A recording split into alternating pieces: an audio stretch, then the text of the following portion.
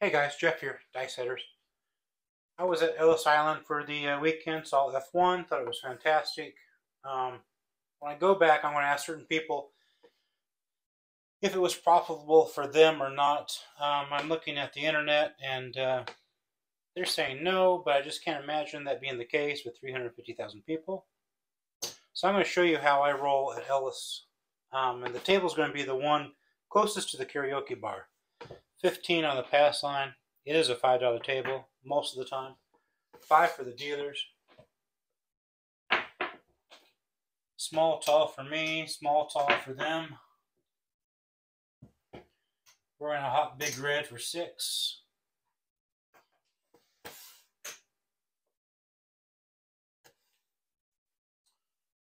$1 on 2, $2 on 3, $1 on midnight.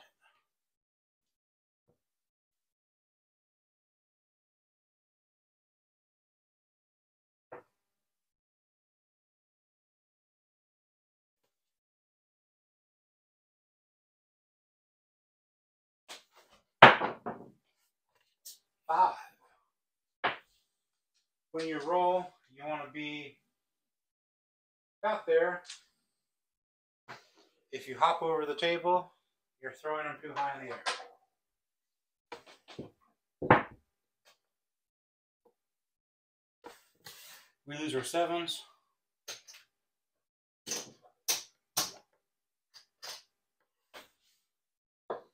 We'll mark a 5.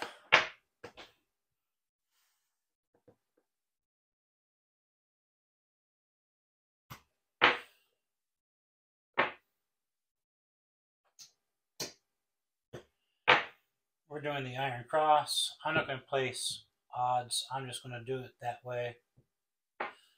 I don't want to make a mistake, not pay myself correctly, and then everyone goes, oh, you didn't pay yourself correctly. And I don't want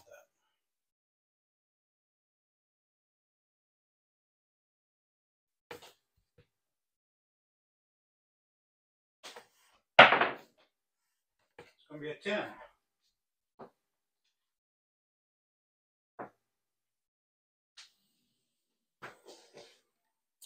$10 down there on the end. Pay ourselves.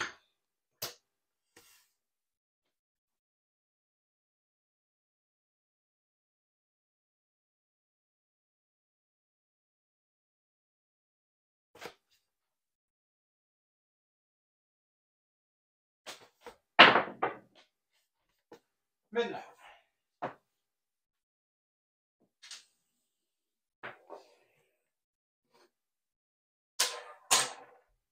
This guy here pays double.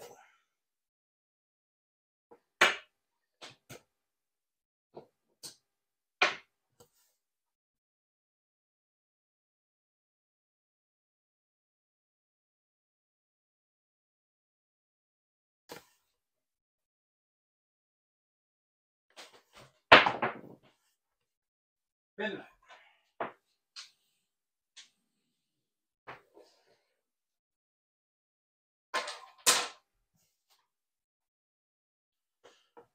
This guy there pays double.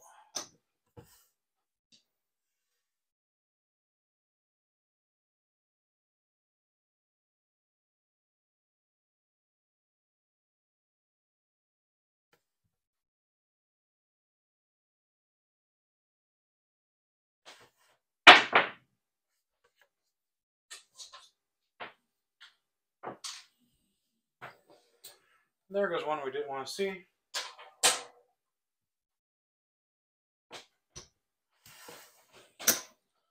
Let's try it again.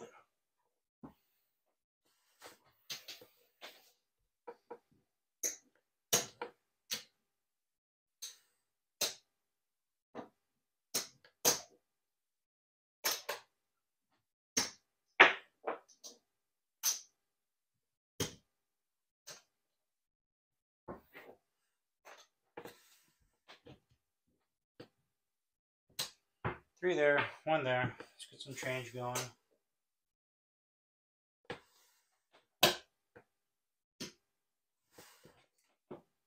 Big red. Tall small for us. Tall small for them. Puck is off.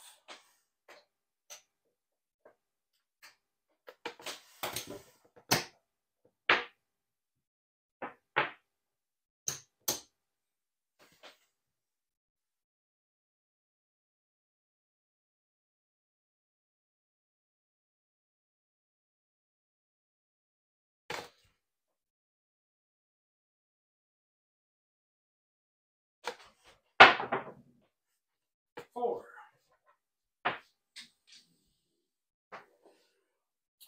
Oh, I didn't do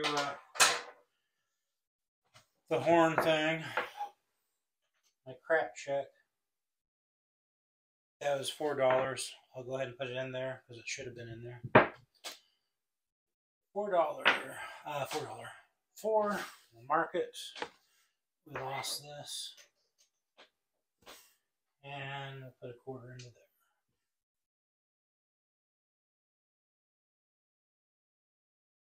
See if we can go a little further this time.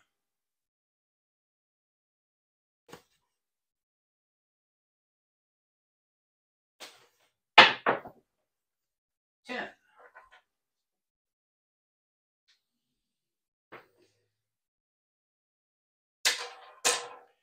Every roll, you should be collecting money. If you're not collecting money, there's no possible way for you to win.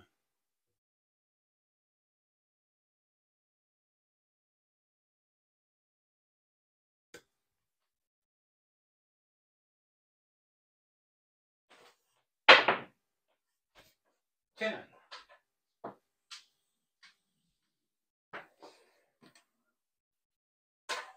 Imagine, if you will, a slot machine that every spin you win something, versus a slot machine that every 5 spins you win something. Which slot machine would you go to?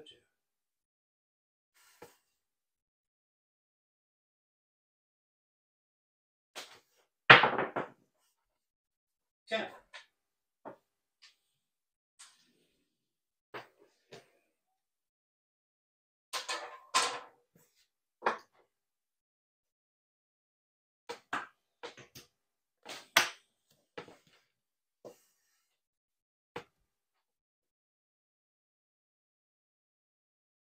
Again, this guy here covers your pass line. If I knew I was dead on, I would sit there and put odds on there. But right now, I'm just trying to make a video for you guys. 8. We're going to lose that quarter. Put that quarter back up. 8. 21 is 35.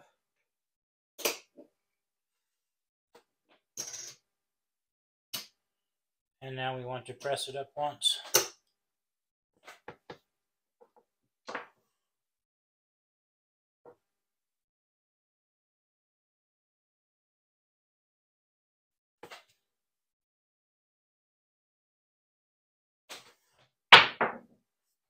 Nine.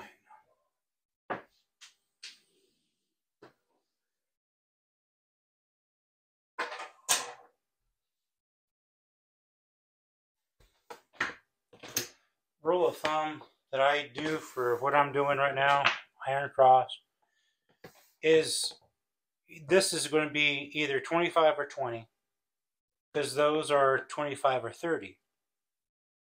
After you've pressed them up once by landing on it and going up one, you can go up one on this, making it 30. You don't ever want this to be more. It just depends on what kind of numbers are you rolling. Are you rolling filled numbers, or are you rolling 5, 6, 8? Most of the time I'm heavy on 8. I don't know why.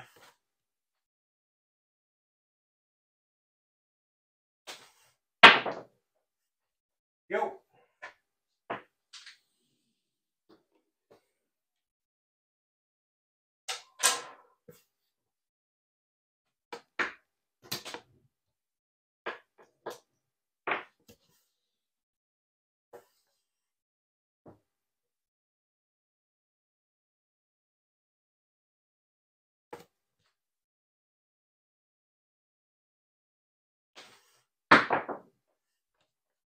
10.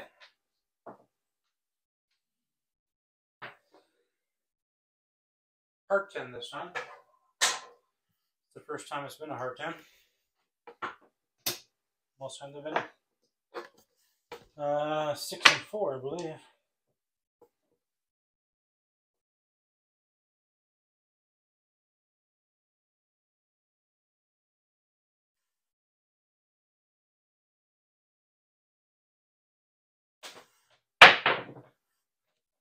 Four, got a point.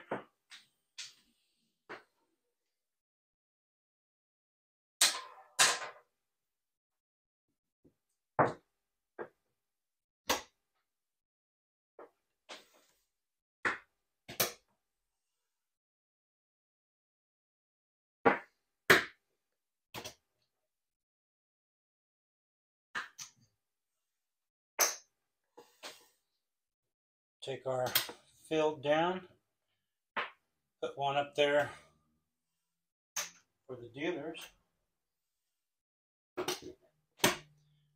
We're doing our, oops, I rolled a 7. And we'll do midnight, 2, and 2 for 3. All that's doing, because I'm going to get paid here, is it's protecting my bonus. That's all it does.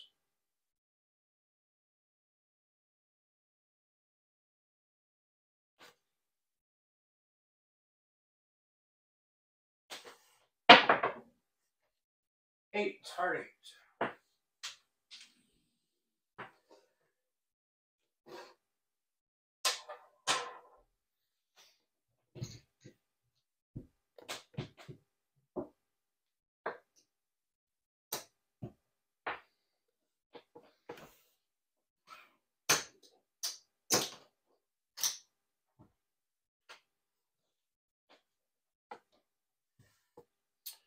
All I need is a midnight, and I'd have my tall.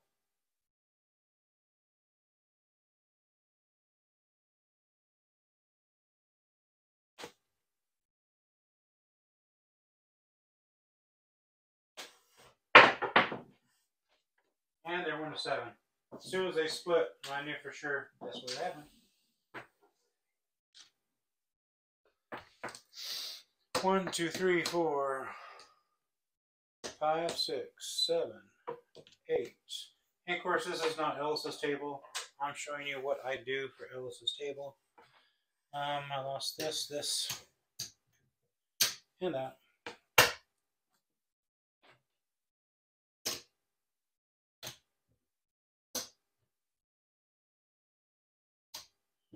One, two, three, 4, 5. Came up even.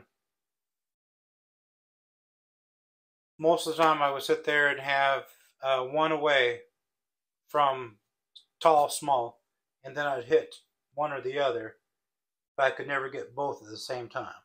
That's how come I don't put money for both. But of course, the moment I sit there and do it, then I would wish I had to put money on both. But so far, I have not been that lucky to hit both at the same time with their new layout. But I would imagine it's all about concentration. It's all about knowing where your dice are going to land, what's going to happen to them.